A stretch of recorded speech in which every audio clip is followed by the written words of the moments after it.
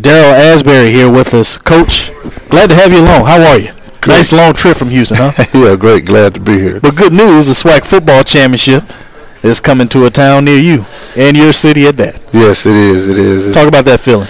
It's a great feeling. We're still under postseason restrictions for the next 2 years, but we'll be winding down and hopefully to continue to stay there. And, all you ask for is an opportunity to be a part of something like that. And we're very excited. Coach, talk about those postseason or those sanctions. And you had some restrictions again, even in the spring. You guys, as a result, weren't even able to go through spring practice, of course. Is that correct? Yes, you're correct. How difficult is that trying to transition into the fall?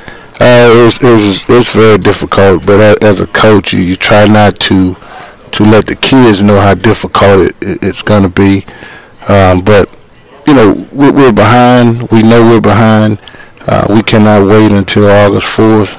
We're going to hit the field on August, I think the 6th, I think it is.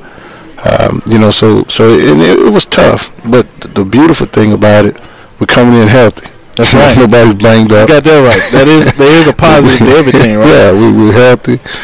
We spent a lot of time in the weight room.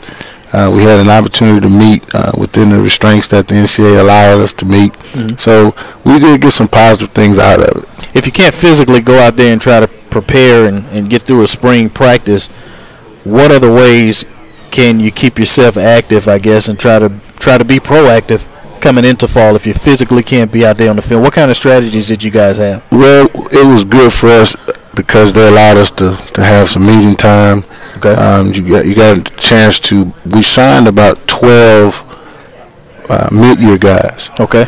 So it was very positive. It was very positive for us to be able to meet, get the playbook in, and then be able to get in the weight room.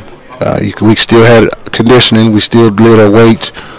So I did see some improvement there in the weight room. The other thing was, as coaches, we had an opportunity to clinic against each other and kind of step on each other's toes a little bit and challenge each other. So it got personal. Sure. But and again, it was very positive. Darrell Asberry, Texas Southern head football coach, here with you. Here with us, a Baton Rouge native, former quarterback at Jackson State.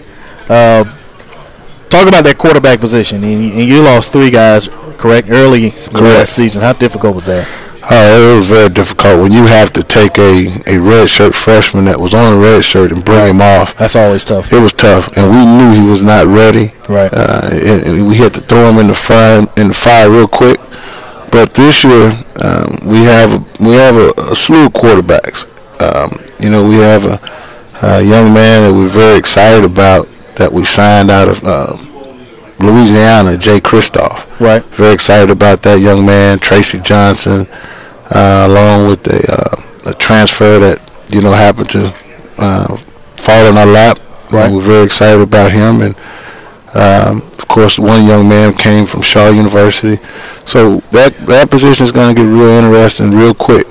And the one that can lead us, we want to run a 2-quarterback system. Okay. And that's been very fortunate for us in the past to be successful doing.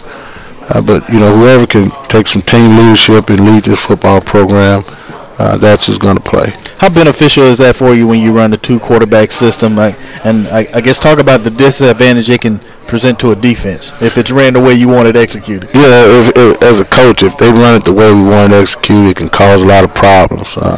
They have to prepare for 2 types of quarterback, and especially if both of them can do pretty much the same thing, and one may have a little edge on the next one. But if you have 2 great athletic quarterbacks and both of them bring something special to the table, it creates a problem for the defense. On the defensive side of the ball, now that we go to this side, Jerry's Moore, 5'11" linebacker, 220. He is a Houston native. What does he bring to you for next season? We were very impressed with Jerry's last year. He was a freshman, true freshman. We threw him out there. We started noticing he was making plays. And Coach kind of wanted to rotate him in and out, and I just said, hey, let's keep this kid on the field. He's going to be our future. He's very positive, has a very high football IQ. Okay. And that was a part of the problem last year. You know, we didn't have a very high football IQ. Right. And that young man brought a lot to the table. And he's done a great job for us, and we're expecting big things out of him. Another guy you got here with you, along with Jarius Moore, you got a big target, Billy Rosenberg, 6'5", 230. A lot of people get away from the tight end. A lot of them still use them. Obviously, if you got one on your roster, you're looking to use them. How beneficial is it to have this guy back? He's a sophomore this season. Billy's a tremendous athlete. We allowed Billy to go play basketball this past season. Is that right? He's a very athletic young man. We felt that if we allowed him to do that, that would help him with his footwork again. And we knew we weren't going to have spring ball. We plan on using Billy a lot this season, so that allowed us to give him an opportunity to get on the field and continue to go through his fundamentals with basketball, and did a great job for him. So we plan on using Billy a whole lot this upcoming season. Now you waste no time in your opener, August 31st. You guys get right to it with Prairie View. No Christmas cards being exchanged between you two schools. But talk about that game. And again, you didn't have spring, so this is the guys' first opportunity really getting out there on the football field, knowing that they're preparing for their arch rival. You don't have to give much motivation once you start practice in the fall, right? No, not much motivation. I just hope we can stay healthy. Sure. You know, going into a game like this, I've already told the coaches we're going to have some contact in training camp, but we're not going to beat each other up because we did not have a spring. Sure. And you don't want to get anybody hurt. Right. You know, guys are very aggressive right now. They can't wait to put the pads on. Exactly. And I just don't want us to tee off on our own guy and hurt somebody. Right. If we can just get to the field healthy, get all healthy bodies there, I like our chances. Disappointing season last year, of course, in your first year. And what are the immediate improvements you're looking to get as you go into year two? Well, defensively, we're looking to get it cleaned up. I brought Coach Mike Veit in and Coach Thornton from Alabama State, and Coach Veit is my defense coordinator.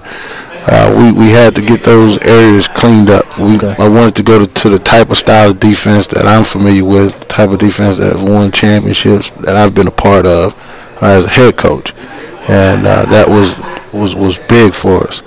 And then, you know, our offensive side of the football, quarterback position, our offensive line. At Texas Southern, we just had to rebuild a whole phase of it, and you know, we're still a long way away. We've only had 2 recruiting classes, and so it's been tough. And with the restraints that the NCAA has put on us, you know, it's tough when you don't get the full 30 to be able to recruit. And so you open the season with arch rival Prairie View, and then you make the trip to Huntsville, Texas, to take on Sam Houston, which is definitely not a game you can push to the side either. So talk about your non-conference schedule, starting with Sam Houston State. Well, they're a great football team. National championship game 2 years in a row. That's right. You know, so if we can get out of that game, we'll make a push. You know, we just don't want to get banged up. Right. You know, with the lack of depth that we have, our kids will respond. This is a very resilient group. We have about 42 kids in summer school. They're working out. They're training. I don't hear anybody complaining, so that's a good sign. Right. So I'm expecting a very resilient group against Sam Houston State, and then we got Howard at the end. Right. Who's a couple guys on that staff, and we're from the same neighborhood. And, is that right? That makes it fun. Yeah, the athletic director and I are real good friends. So it's going to be a very interesting non-conference schedule. Darrell Asberry here, head coach from Texas Southern University. Coach, I really appreciate you stopping by and taking the time to talk with us, and good luck next season. Thank you for having me. For you in your second year. Yes, sir. Thank you. Darrell Asberry, Texas Southern head football coach.